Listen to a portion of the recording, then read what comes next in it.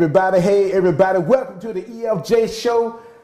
I'm your host, Earnest Files Jr. Today's guest, we going way deep in Florida, y'all. Not deep, not South Florida, Miami. We're talking about Avon Park and Sebring area. That's where we're going at. We got today's guest going to be no other than the I, and Big M, Bim Mathis. And we also got his manager from Campfire Entertainment, Joe Johnson Young. Y'all call him Joe Young. Okay, Joe okay. Johnson. My guy.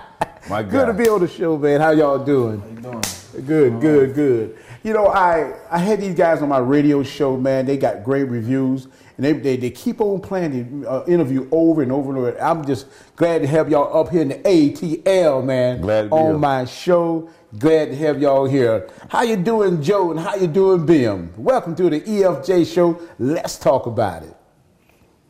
How you doing? Blessed. How you doing?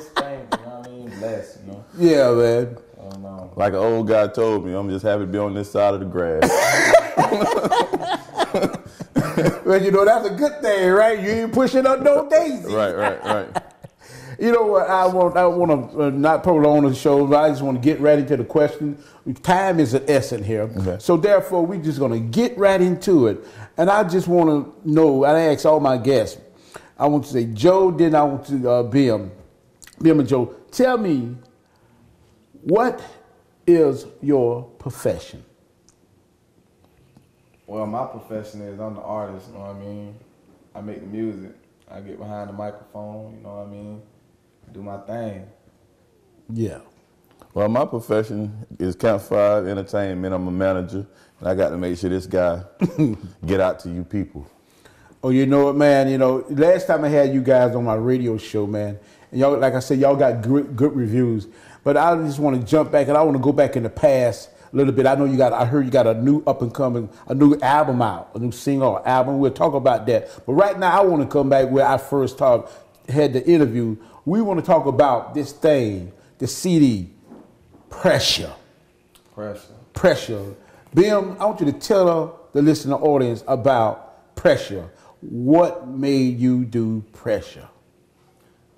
Pressure actually come from pressure, you know what I mean? Being under pressure.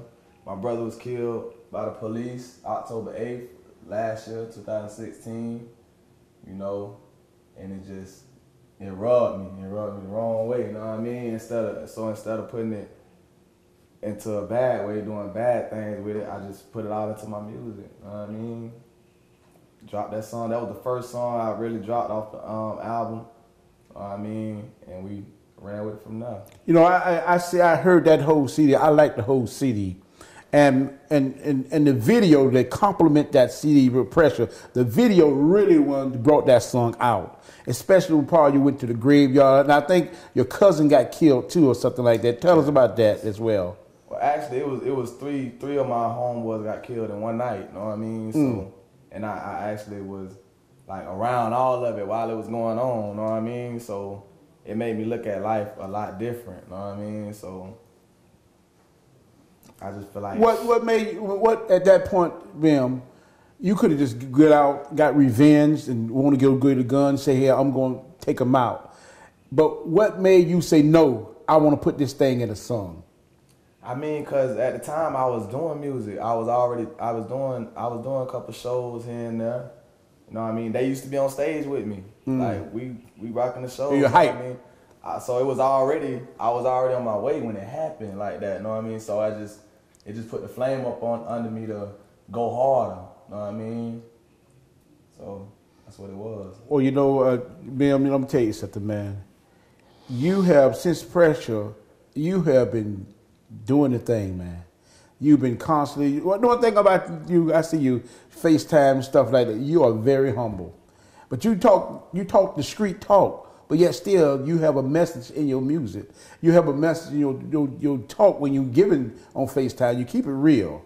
And, you know, I give big up respect to you, but Joe is a very big influencer. Tell us about Bim, and when did you just know that he had the talent? Well, this is something that y'all don't know. He's cocky. I get to hear it. But to the people, they don't hear it. But you know, at the end of the day, he's a very humble kid. He's a very humble young man. I'm sorry. You better straighten that. Yeah, I got to straighten it out. He's a very humble young man. And I mean, he's talented. And the only thing that he wants to do is make music. I mean, you have some people that they say, okay, I want to make music because it's going to get me girls. It's going to get me recognition. Yeah, go ahead. He make music because if he can't make it, I think he'd rather not even be here. You know what? Pressure. I like that song. I like that song, and it's a strong song. When you was recording Pressure in the recording studio, did you write that lyrics or did it come off the top of your head? I heard something about that. Tell both of y'all, Joe, y'all jump in and tell me about that. Well, I'm gonna start it off. That's when we first started working together, right? You know, we family. He's my little cousin. Okay, go ahead. So we first started working together. I was like, I want you to come to the studio, do this track with me, but you better know what you're doing, because you get a lot of cats that don't really know what they're doing. They just want to rap. So he said, I'm telling you, cuz, I'm telling you, just wait I get there, watch what happens. So I hit the record button. He went to rapping. He finished the first verse. First of all, he didn't write it. It just was coming off the top. He finished the first verse. I stopped it, and I turned around and I looked back at him, and he gave me this look like, I told you. So Bill, you ain't write those lyrics, didn't you? You did them right on the spot, huh? Did them on the spot. I mean, what was in your mind at the time when you was doing it on the spot? What motivated you to just spit like that night? I mean, in the recording studio, Bill. It come from the heart, know what I mean? I see it before I even, know what I mean? So why write it, know what I mean?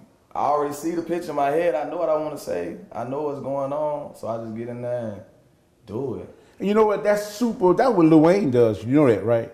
You just go in the studio, turn it on, and he go at it. And amazement, this is where the gifts come in. This is where the talent comes. You spit that thing down. You didn't write nothing.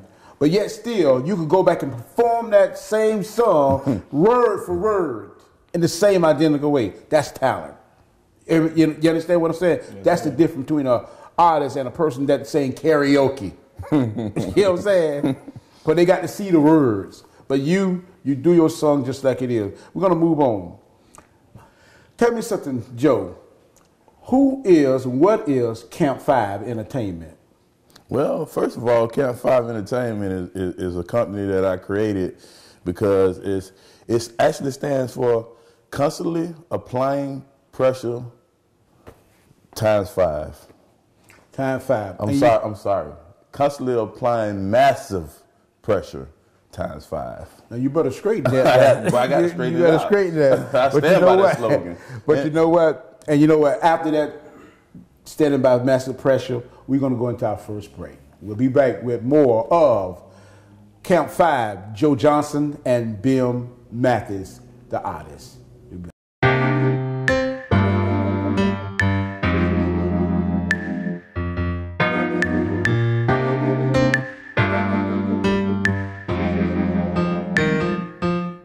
Think about this right here. Bill Mathis coming back from nothing too. This is a new CD. Go out and check it out on YouTube.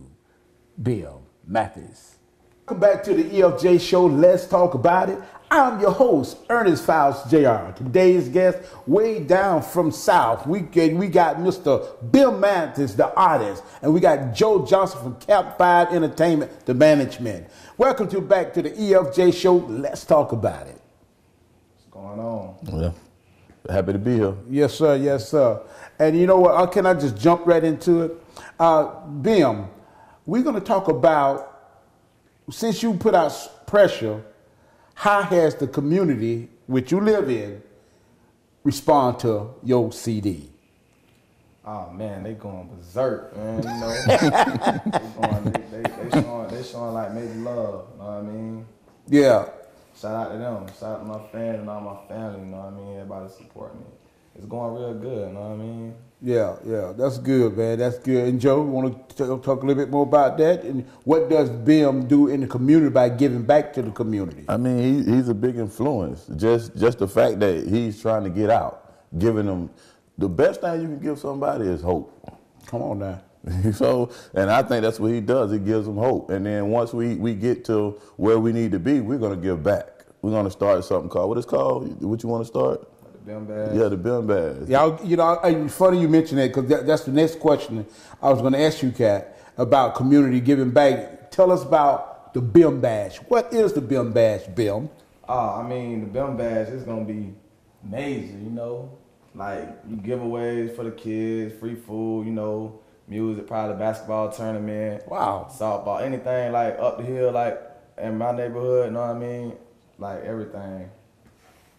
How, Bill, tell me, or Joe, you can help if you want to. Bill, tell me, since your brother death, how has the community has came together surrounding and supporting you with love? How, since your CD been out?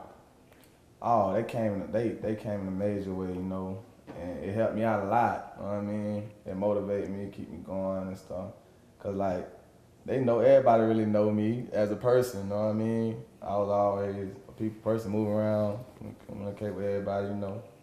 So they helped me out a lot. Respect. They respect it, you know what I mean? Well, Bill, tell me something. Who was that lady in the video that woke you up and told you get in your junk, told you get on up, and who was that lady? Oh, that was my mom. That's her. That's really her. Wait, is that really her, Bill? That's really her. Y'all got to see that video. She wasn't acting. She ain't. That's really her.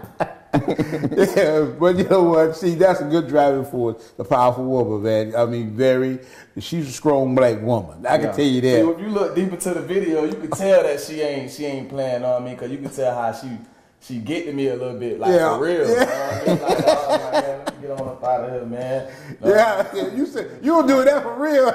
Yeah. She went to getting at me. You know what I mean? Yeah.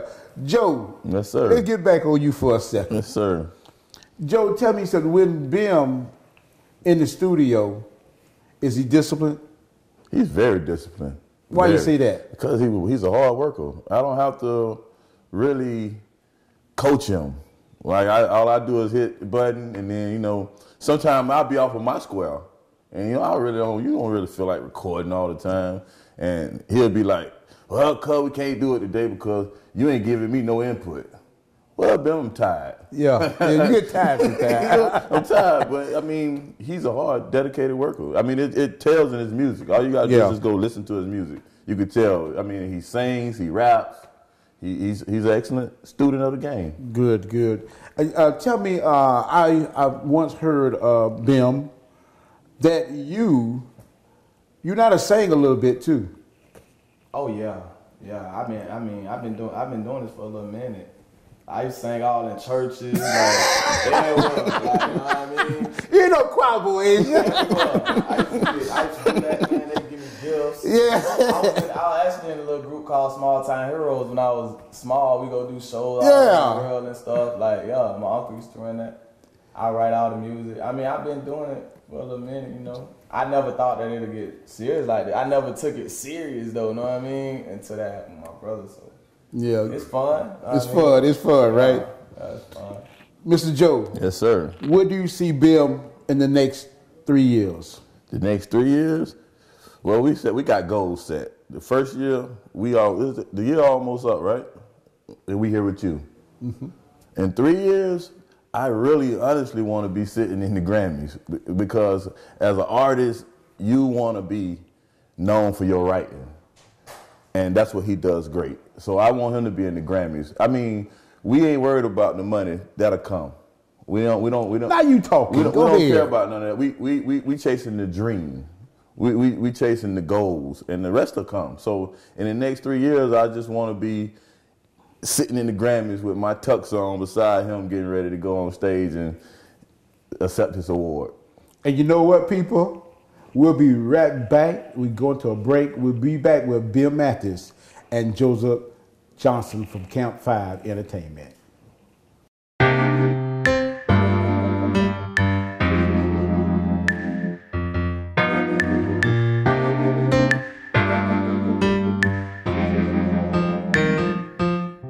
Think about this right here. Bill Mathis coming back from nothing to This is a new CD. Go out and check it out on YouTube. Bill Mathis. Welcome back to the EFJ show. Let's talk about it. I'm your host, Earnest Jr. We got the one and only Mr. Ben Mathis in the house, and we got Mr. Joe Young from Camp 5 Entertainment. How y'all doing, man? Welcome back to the EFJ show. Let's talk about it. Happy to be here. Yes, sir. Yes, sir. Bill, man, I see y'all dress. What about your style? Where you get your style from, Bill? Who inspired you, or you just came up with your own style? It's in my blood, you know what I mean? But at the same time, my mom got swag, my dad got swag. But I really picked it up off my dad. Yeah. You know what I mean? I used to watch my dad, and he put it on me. He had my clothes in the cleaners. You know what I mean? You well-groomed cat. You one thing I've been watching about you, and you very well-groomed. You're a hip-hop. I see. Why you didn't choose to do the dreads? The dreads? Nah, man. I never had dreads. You know what I mean? I tried to go at it one time, and I like, nah. You clean cut, man. You know. Yeah. Tell me something, Bill. What do you want the kids to look at you as?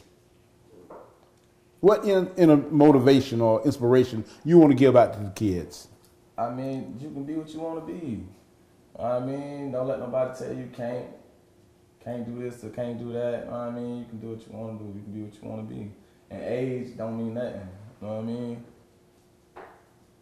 That's good, man. Joe, let's talk about Camp 5. I see you is pushing that old brand. Hey, I like that jacket, bro. You know, that's a beautiful brand, man. Hey, it's Camp 5. Let me see that thing. That's pretty good, man. Yeah, and I understand you got a new CD coming out, new release. What's the name of it? Coming from Nothing 2, actually. Coming from Nothing 2. Okay. You know, that's the spin-off of 1. And it's actually good. I mean, from front to back. The different thing that he did on this one, he had more features. On the first one, it was just Bill. On this one, we went out and we did a lot of collabs. And that's sweet, man. You know, that's what we was on a discussion of the panel when he was talking about the collab. That's what my thing is on an independent artist want to really get their stuff out there. Try to get a collab that's somebody that's very hot in your area at the time, in your level, that's doing the same thing you're doing, and pull them in. And it's called leveraging. You understand? Yes, sir. Use what you got to get your. It ain't all about. Remember we talk about selfish. You can't be selfish. Let everybody eat. One thing I learned about togetherness, when everybody happy in a corporation, they work a little harder. That's true. What you think about that, Joe? That's very true. Why? Because, I mean, everybody, when you're happy, you work harder. When your wife is happy, he loves you harder. I mean, when you're happy, you're happy. You're happy, when you're happy. When you're in a happy space, you give, like they say, when you look good, you feel good. Ooh, when you feel good, you look good. All right, then. That's good, man. Hey, Bill, tell me something, man. Talked about that new single right there. What's that first release of that new single called, and why you wrote it? The first release off Come From Nothing 2? I probably what was the first release called? Never Had? Never Had. With Javon Black. That's right. That's why I don't bring it out. Shout out to Javon Black. Shout out to Javon Black, man. And why you wrote that song? And he actually sent it to me. I did a show with him, know what I mean? He liked my style. He liked how it was coming, and he said he wasn't gonna let me get to where I'm going without him putting his little 2 cents in with me, you know what I mean? See that? So he sent me the track, and when he sent it to me, he sent it straight to me, like the words, what he's saying. I know he talking to me, you know what I mean? So I did my thing on it, and it's doing good. You did the lyrics, or you did it winning raw? You did his lyrics. He sent you the lyrics as well. No, he sent me the hook. The hook. You put it. It's collab. And I did the rest. You did the rest. Okay. Yeah, he just sent me the hook, and I did my thing on it. You know what I mean? And it's making major noise. Well, tell me something. What you gonna do when you first win that BET Soul Train Award for New Artist of the Year? I mean, I don't even know, man. That's a good I don't even know. You can't make up nothing. Can't make up that. You can't make up that type of stuff. But you know what, man? I'm so glad to have y'all guys on the show now, and coming a long way that like y'all did. And that's really respect. I respect y'all for doing that. You know, sometimes you start off a little, it ain't about the start, it's all about the finish, right? Yes, sir. And sometimes things start off a little rocky, even when you're going through things. That's true. But you know what? Let it smooth out, it will smooth out. You know, and that's what it's all about. Networking, marketing, meeting, greeting new people, because somebody going to always give you a word of an encouragement, of inspiration. That's why they say, I'm self-made. Nobody's self-made. No. Because they took something from somebody along the way. Right. Now, it wasn't all of them. That's how it's self-made. It ain't such thing as self-made. It's made, we made it. We made it. See, I truly believe that you took something from here when you came up to the ATL this weekend. That's and go back and put it to work. Well, I like to close, and I like to thank Bill Mathis and Mr. Joe Johnson from Camp 5 Entertainment. Go out and check out YouTube at Bill's new video, and also Pressure. I like that. Go check it out. Just go check out Bill on YouTube, and you'll see what all the fuss and all the hype, all the turn up is all about. Bill, B-I-M. That's the B, big B, little I, big M. Bill Mathis from Florida. Thank you very much. Hey, I'm EFJ Show. Welcome to the EFJ Show. I'm going out. I'm talking everything. But y'all got me so turned over here. I'm so glad y'all came here. And I got to close and say, hey, thank you for coming to my show. This is the EFJ Show. Let's talk about it. I'm your host, Earnest Faust Jr. And I truly believe that God is real. Be blessed.